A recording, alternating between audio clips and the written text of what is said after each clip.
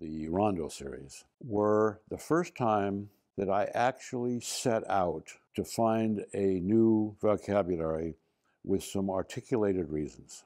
I have done public art for 50 years, and I've been very aware that public art has had a very wide range of responses. And abstract public art has often not had a good public response. So I actually decided to see if I could figure out a vocabulary that would solve some of these problems. And I started with the practical. And that was that I said, I'm going to see if I can discover a vocabulary that will be in a medium that will require no maintenance.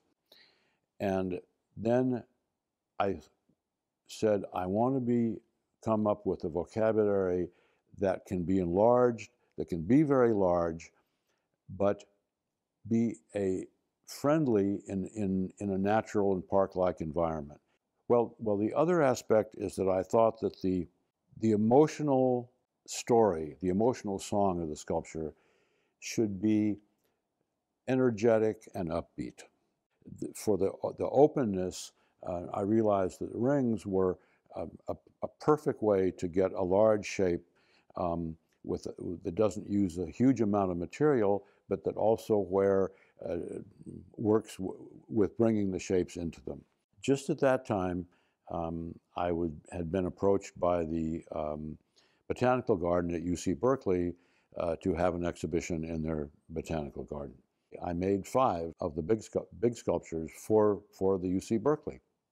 What happened was immediately there was incredible response to them, and they are really doing what one hopes that public art will do, because they attract people, and people feel like they're drawn to them, and then they want to interact with them.